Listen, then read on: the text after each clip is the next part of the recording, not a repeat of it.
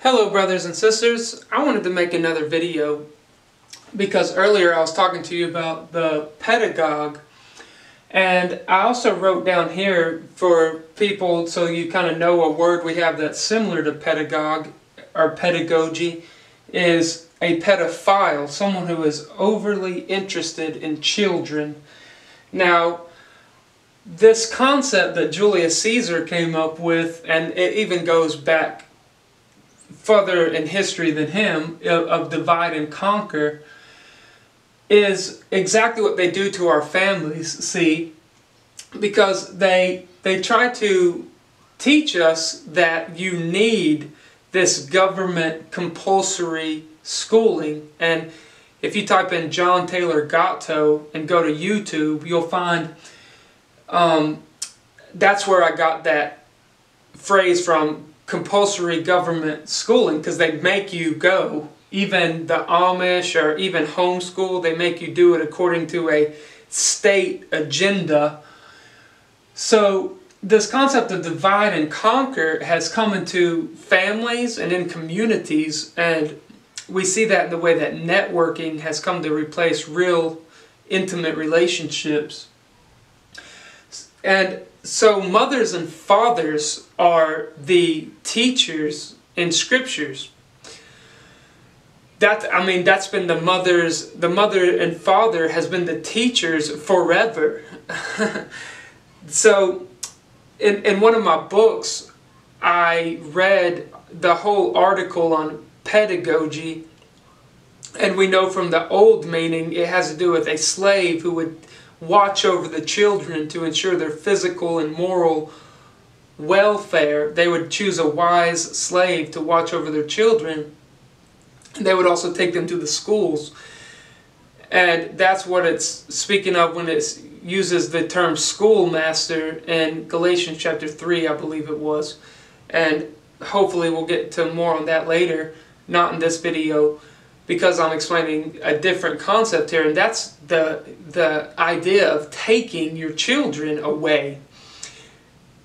Divide and conquer. Send mom and dad to work. Make it to where they both have to go to work because life is unbearable because you don't have any money, you know. And that's how we got into this concept of understanding the modern day school system from the evolutionary perspective of people who have a lot of money saying that they're evolved, and that's why they have the right to superimpose their authority and their agendas and prerogatives upon you to make you have to go to work, and your mom and dad both have to go to work, and the child has to go to the adoption agency that they call school, where they can begin to integrate them based on this bell curve grading system to say whether or not they are fit, whether or not they are evolving or on the higher end of evolution or the lower end of evolution. But it's within this concept that the people who already hold big positions within these communities, their children are getting better treatment there than the poorer children.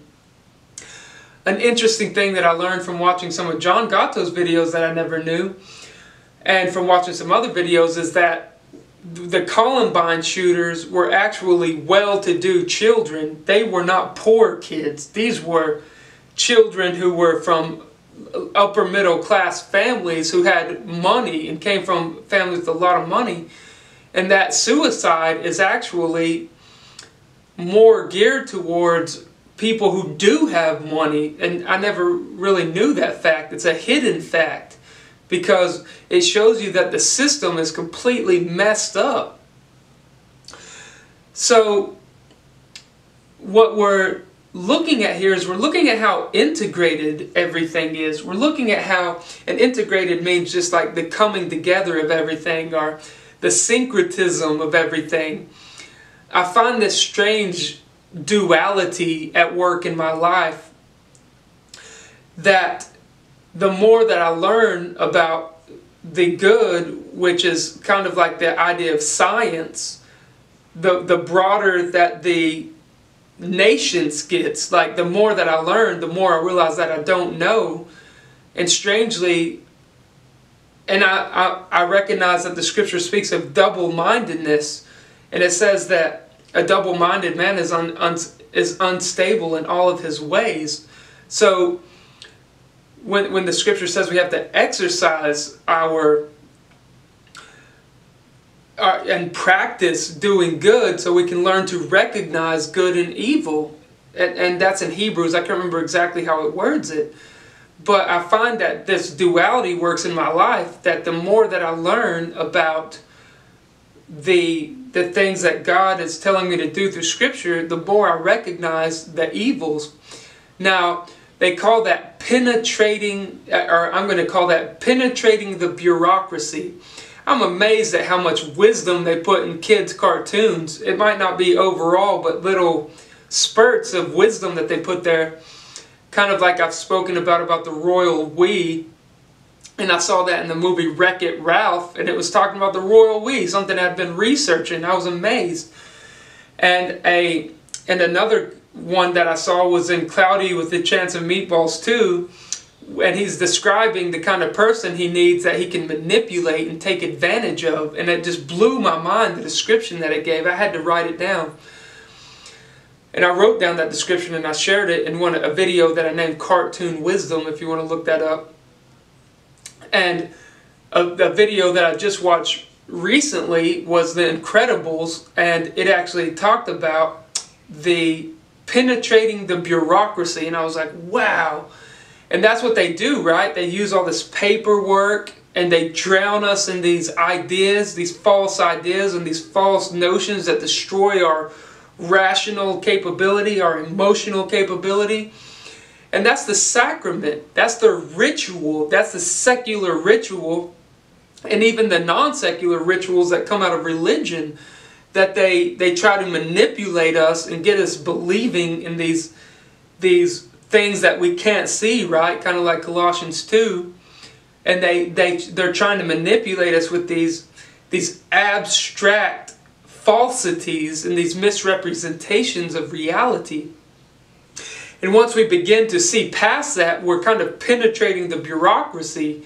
And what he says in that movie, Incredibles, he says they're penetrating the bureaucracy, and the shareholders are having to give out too much money. Like, what about them? What about the shareholders? So he's like taking their side because he's the baron, B-A-R-O-N, baron, and that's the lowest class of the people on the authority scale.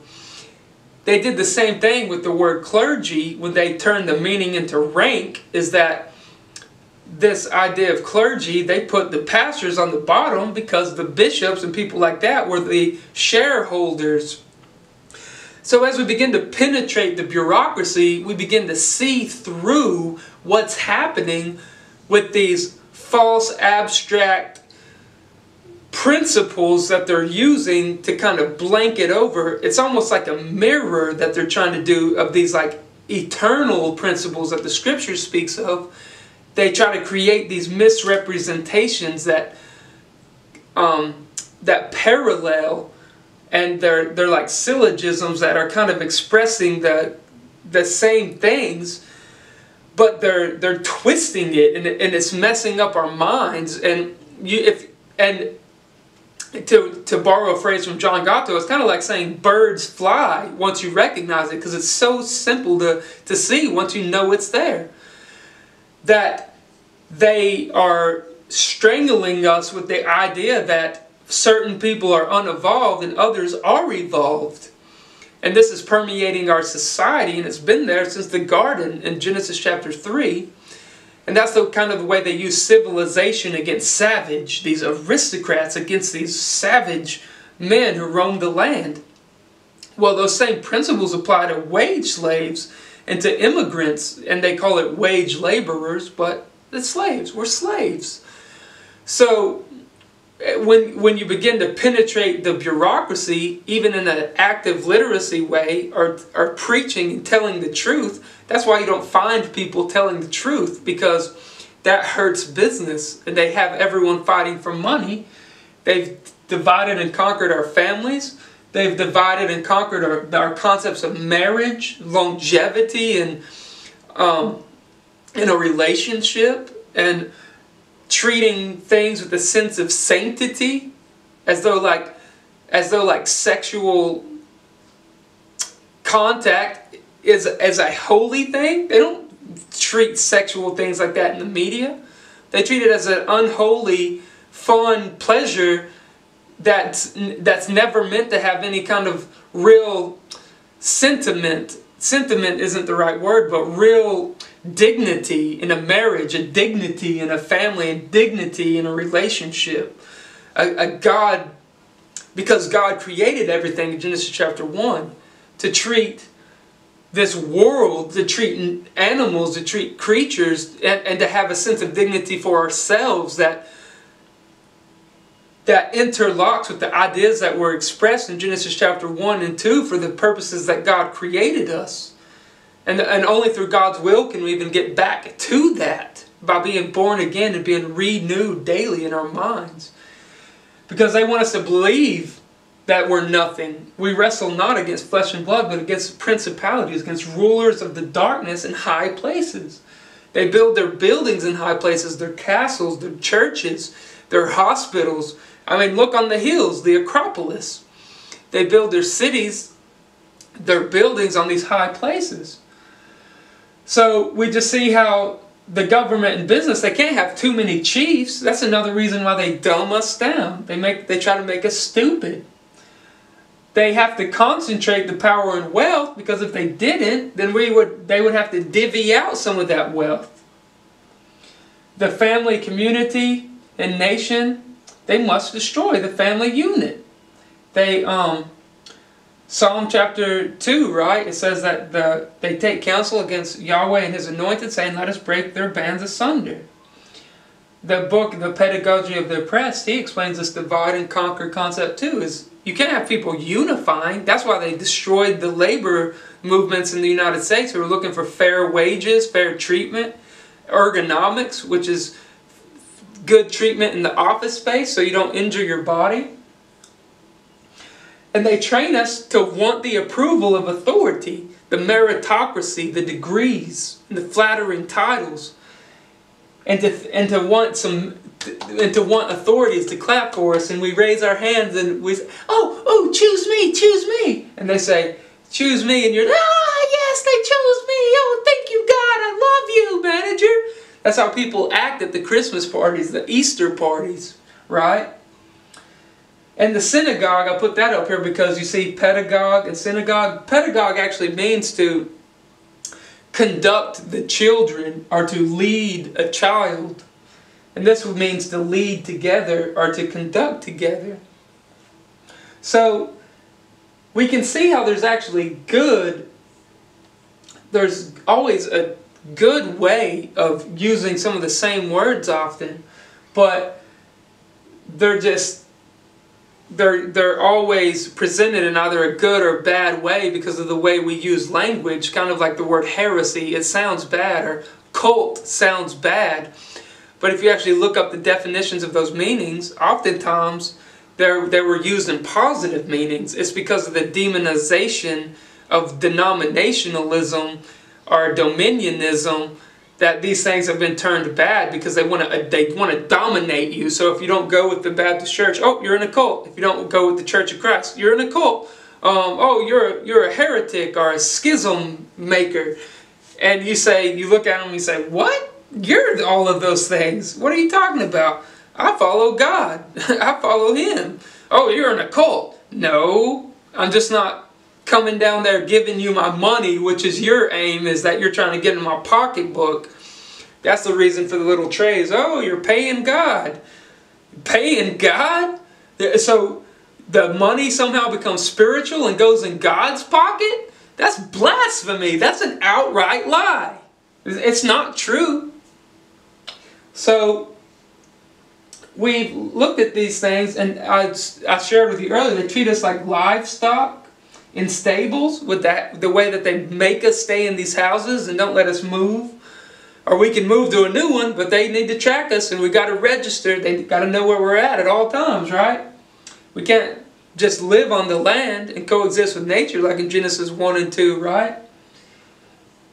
And they treat us like horses. And when you take a horse from the herd and you try to reintroduce it, it makes the horse retarded because it doesn't know how to function anymore in a community when you re-release it with the herd. It's been locked up in a stable. It doesn't know how to run and interact with other horses. That's how they treat us in school.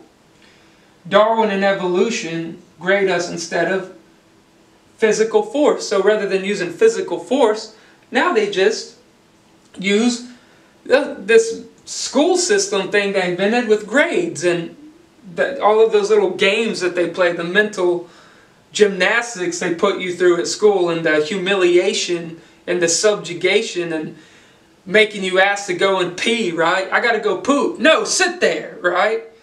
To give a hall pass to the chosen children. Yes, you may go pee because you belong to a rich person. No, you're a bad kid. You sit there and shut up and poop or pee yourself, right? So, I hope that this helps, and I just wanted to share some more of these concepts with you, and I'm going to name this video Penetrating the Bureaucracy, because that's what happens as you begin to see through these little abstract and concrete too ways that they kind of hold you down and control you. And bureau comes from wood, and you can get the idea of a soapbox or a pulpit, and the way that they use those little front men to kind of guard the bureaucracy so you don't see the people operating behind the scene who are going to gain the inheritance and gain the money, who are written in the wills and the contracts, right?